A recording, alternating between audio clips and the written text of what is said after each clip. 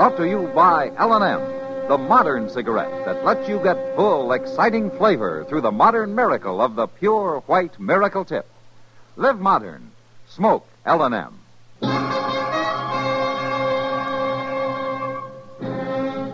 Around Dodge City and in the territory on West, there's just one way to handle the killers and the spoilers, and that's with a U.S. Marshal and the smell of Gunsmoke.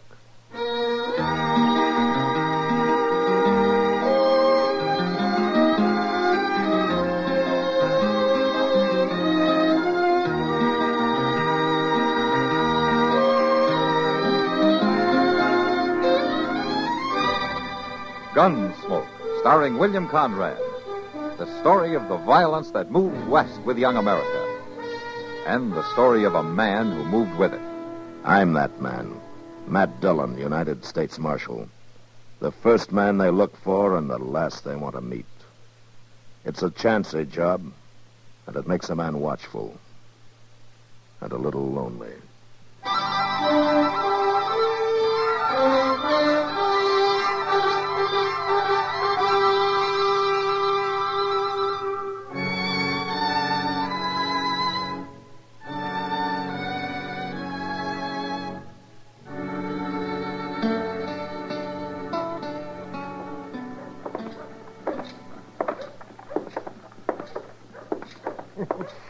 Oh, my dear liver, by golly. Yeah, dear liver. Matt, that was the best gall-darn breakfast I've had since way last spring. Yeah, it was pretty tasty. It's that, wasn't it, Doc? I could have ate 2 pounds all by myself. You did eat 2 pounds, Chester. Dear, that's the best thing about winter's coming on. You start getting some decent food for a change. You get antelope and you get venison, prairie chicken, mallards. Oh, instead of that stinking salt pork every morning. You know, Doc, you're a lucky man. You only got 2 worries in life, your next meal and your next fee. Worries? Those are both pleasures, Matt. Oh, and speaking of fees, there hasn't been a killing in town for quite a spell. Why don't you stick to curing people, Doc? Because I can't live on fine promises from starving sodbusters. That coroner's fee is cash in the pocket. Well, here we are. This is where I leave you, gentlemen. Yeah, see you later, Doc. Yeah. What are you aiming to do, Matt? Go down to your office and prop your feet up and cheat the government for the next 12 hours? No, I'm going to ride out to the Trach place. He's been losing some stock the last few nights. You talking about old Silas Trach? Uh-huh. Yeah. He called me out there 3 years ago when his wife died, after it was too late to help her. And he talked me down to half fee. And then he didn't even pay me. Well, I'll admit he's not too easy to get along with. Hey, Doc, look. Yeah? Up there in front of your office. Wow. I got a patient already. Well, that's just a kid. He's hanging onto the door. He can't even stand up. Come on. Why, it's a young Indian boy, Matt. Yeah. Here, now take it easy, son. Here, let me give you a hand. Get his other arm, Chester. Yes, sir. Let me open the door here. Yeah. Let's set him down here, Chester. That's all right, boy. There. What do you think's wrong with him, Doc? Well, I don't know. He doesn't seem to be cut up or shot any. What's the trouble, boy? What happened to you? Maybe he just don't know the language, Doc. Yeah, that could be. He kind of gives the impression he knows what we say to him, though. Is that right, boy? Looks like a Kiowa from his moccasins and that head, man. About 9 years old, wouldn't you say, Doc? Yeah, 8 or 9. Let's see. His pulse is jumping like a scared rabbit. Nobody's going to hurt you, boy. Chester, go over to the Dodge House and see if there's a scout or a buffalo hunter in town, huh? Somebody who can speak Kiowa. All right, sir. It's funny. He won't even try to talk. He keeps his mouth tight shut. Yeah. Hey, wait a minute, Doc. What is it, Matt? Son, open your mouth. Come on now. Open it. Good Lord, Matt. Somebody's cut his tongue out.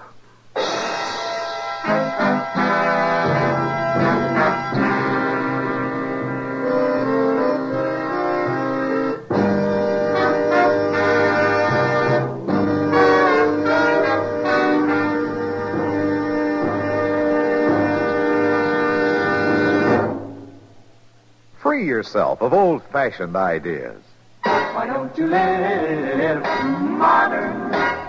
Live modern. Live modern. Free up. Freshen up your taste. Smoke an L&M. Why are more people changing to L&M than to any other cigarette? Because only L&M lets you enjoy full, exciting flavor through the pure white miracle tip. L&M draws easier, tastes richer, smokes cleaner. So free up, freshen up your taste, get full, exciting flavor. Live modern. Smoke L&M. Make today your big red letter day and start to live the modern way. Live modern. Smoke an L&M. It's America's fastest growing cigarette.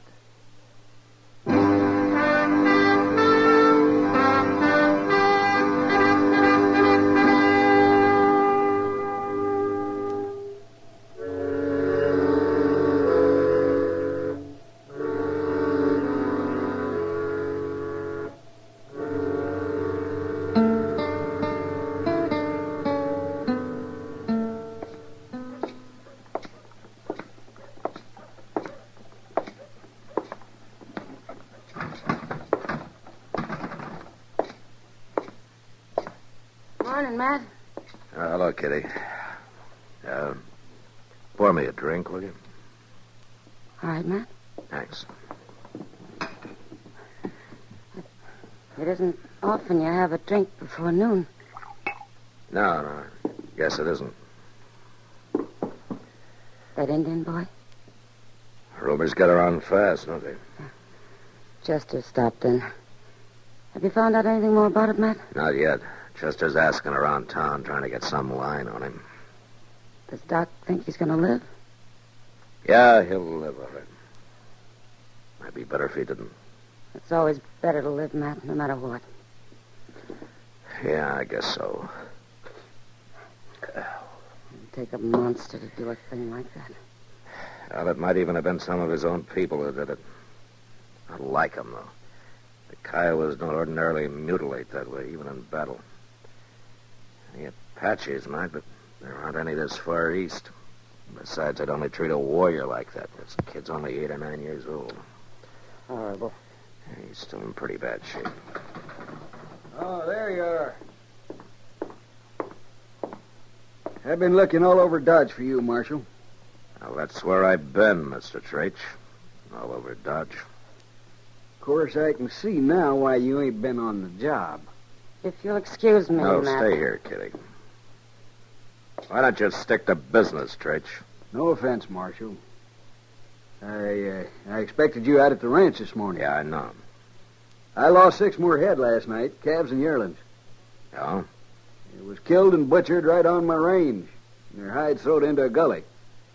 You might have trailed the ones that done it if you'd got there before the frost melted off. Same way with the rest of the cattle you lost, huh? They've been killing and dressing them? That's right. Well, it could be Indians.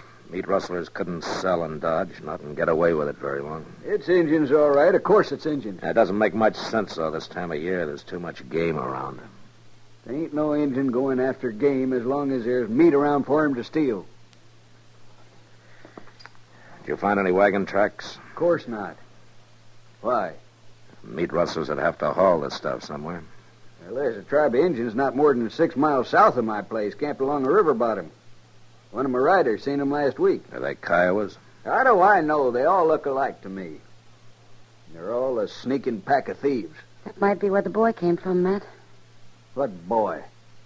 Young Indian boy. Somebody nearly killed him. That's why I couldn't get out to your place this morning. You're fooling around over some Injun whelp while I'm losing stock? Wait a minute. You figure cattle are more important than human beings? Human beings? I thought you said he was an Injun. Get out of here, Traich. Huh? I said it real plain. You get out of here.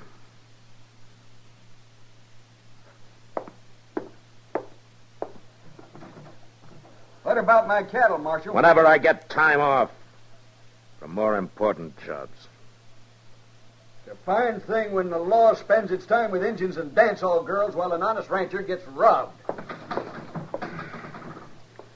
Takes all kinds, Matt. I'll argue that with you sometime, Kitty. I'll see you later.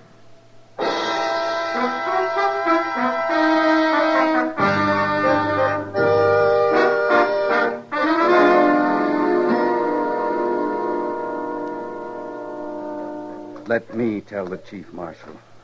It's his own son. He's going to take it hard. Yeah, I imagine. How'd you find out the boy was Koto if he can't talk?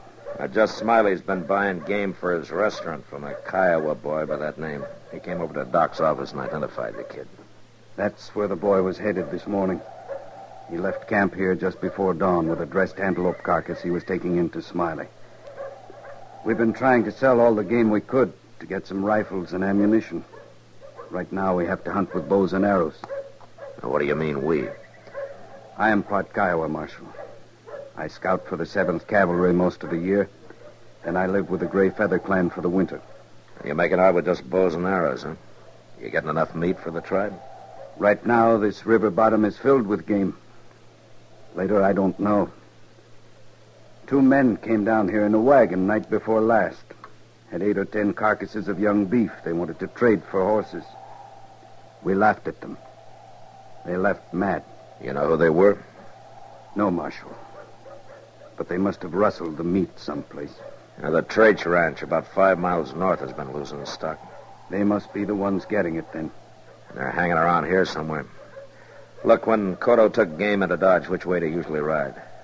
He would head out north, cut through the Traich Ranch, then pick up the Cimarron stage trail. The 2 men said they'd get even with us, Marshal. Yeah? Well, looks like they did.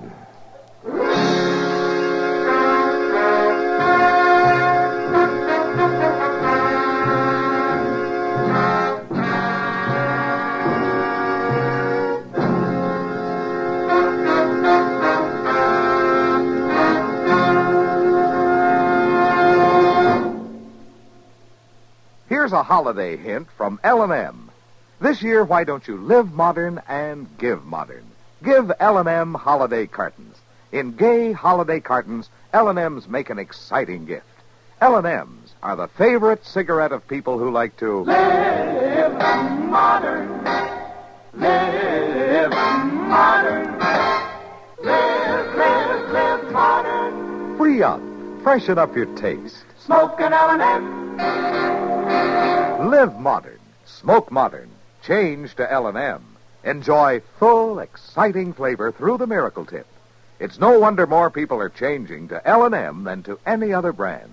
So smoke modern L&M. And remember, you're sure to please when you give L&M holiday cartons. Live modern. Smoke an L&M.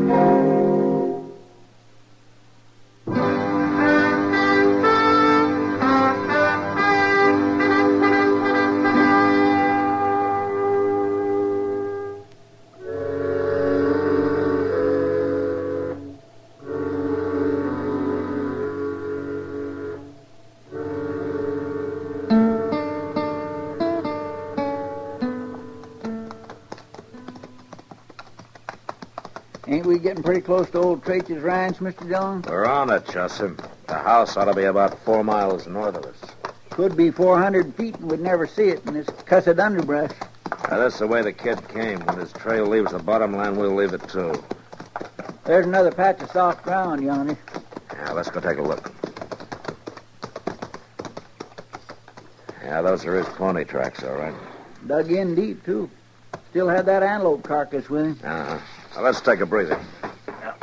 Now, that's a mighty welcome word, Mr. Dillon. Goes right along with payday and soup's on. Yeah, that's right, Chester. There's nothing like having ambition. Keeps a man on his toes. Hey, listen to that. Wait a minute. It's a wagon. Coming this way. You reckon it's them 2 fellas? I don't know, but let's get these horses off the trail. Come on.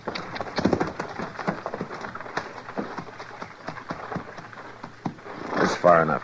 Get your rifle. Yes, sir. Now, let's get as close to the trail as we can. The boys could have rode onto him somewhere here in the bottoms. It kind of figures all right. Now keep that rifle on him when I step out, huh? Yes, sir, I sure will.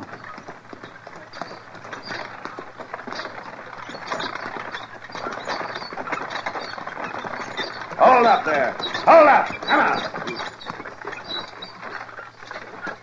What's the trouble, mister? Get down off that wagon. Is this a holdup? Down on the ground, both of you. Come on. Now keep your hands up. Chester, come on out. Take their guns. Yes, sir. Well, we ain't got nothing worth stealing. Stealing? But he's a U.S. Marshal. A marshal? That's right. Where you heading? Well, we was just going through. Going through from where? Oh, look, Marshal, we ain't done nothing. Well, what are you hauling back there? Just supplies is all. Mm-hmm. Keep them covered, Chester. I am. Oh, you're making a big mistake, Marshal. It ain't the way it looks, Marshal. Can you explain a half dozen beef carcasses in the back of your wagon, mister? We bought them from a ranch down south. One of them still got the hide on it, showing the Traich brand. Well, Marshal, I'll tell you the straight of it. We got that beef real cheap from a tribe of Kiowas down the bottoms of the ways. I reckon they stole it, all right. Those Kiowas got nothing but bows and arrows, mister. That calf in the back of the wagon was shot with a rifle. You've been hanging around here killing Traich stock for the last 2 weeks. Now, where have you been selling the meat? To the quartermaster at the fort. We told him we was commission agents. And you're under arrest for cattle theft. Now get back in the wagon. Chester will stop at the ranch house so Traich can identify that calf and sign a complaint, huh? All right, sir. And then you're going into Dodge, mister. And I'm going to tag you with the real charge I came out here on. Well, what do you mean? Mutilating that Indian boy. I don't know what you're talking about. We ain't even seen no Indian boy. Well, he's going to see you. And I think he'll remember you. You fixed him so he can't talk, but he can still point his finger at you. Now, come on, let's go.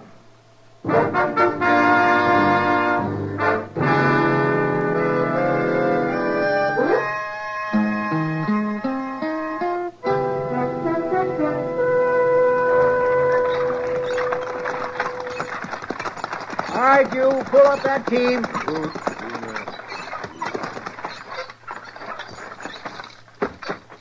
Traich. Hey, Traich!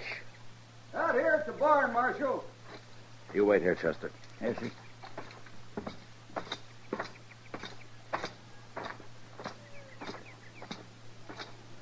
Well, so you finally did make it out here. Yeah, I made it, Traich. I got the 2 men who've been stealing your beef. You have? They've been selling it over at the fort. Chester's got them up there in their wagon. I guess I won't need this rifle then. I was about to ride out and have a look around. What's the matter, Marshal?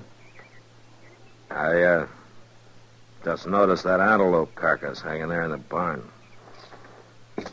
Looks like a good fat one. I shot it early this morning down in the bottoms. I was just fixing to cut it up. You shot it, huh, Traich? Sure did. With a bow and arrow? That's not a rifle wound. I don't know what you mean, Marshal. So you're the one who hurt that boy, huh? It was a mistake, Marshal. One anybody might make. I seen him riding through the bottoms this morning with that carcass on his horse. I thought it was one of my calves. So I roped him off, and the horse run on, and You took a knife to him. I figured it might teach all them thieving Injuns a lesson. I didn't find out till later it was an antelope he had. Traich, you were the rottenest man I ever ran into. Now, let's be reasonable, Marshal. There ain't no harm done. He's just an Injun brat, worthless, sneaking. You're under arrest, Traich. I reckon I ain't gonna go along with you on that, Marshal. Not while I got a rifle in my hands. And maybe you just better come to your senses. I said you're under arrest. You're talking mighty brave for a man with a gun on him. Don't do it. You haven't got a chance. I can try.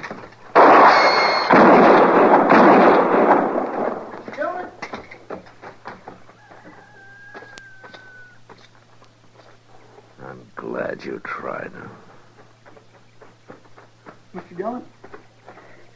You all right? Yeah, I'm all right, Chester. Why, that's Silas Creech. What happened? What did he do? What did he do? That little boy back in Dodge would tell you, Chester. If he could.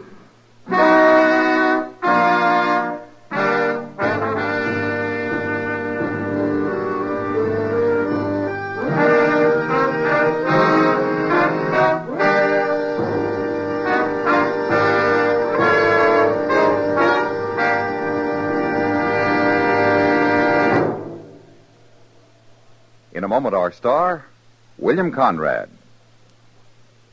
The world is in a chaotic state these days. Maintaining world peace requires much more than military strength. It takes moral strength, too. That moral strength can come from our spiritual advisors, our ministers, priests, and rabbis. Educating our children in the right way, teaching them to love and fear God, can help to build morally and spiritually strong young men and women out of them. Many of us have personal troubles, some of which seem insoluble. Contact with God will provide the necessary comfort and strength to carry on under even the most trying circumstances. Get into the habit of attending your church or synagogue regularly, and don't go alone. Take a friend with you, or better still, take your whole family. Families who worship together stay together. There come times in all our lives when we feel the need of advice or comfort from a spiritual advisor. How much more helpful he can be if we are in regular communication with him through weekly worship. Make America spiritually strong. Attend your church or synagogue each week. And now, William Conrad. You know, on the frontier, a man's reputation was sometimes based on his ability as a gunfighter and the number of men he'd killed. But next week, Dodge watches a man lose everything he values without a shot being fired. And that was the West.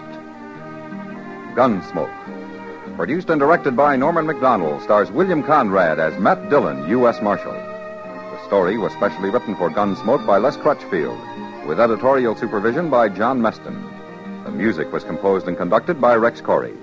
Sound patterns by Ray Kemper and Tom Hanley.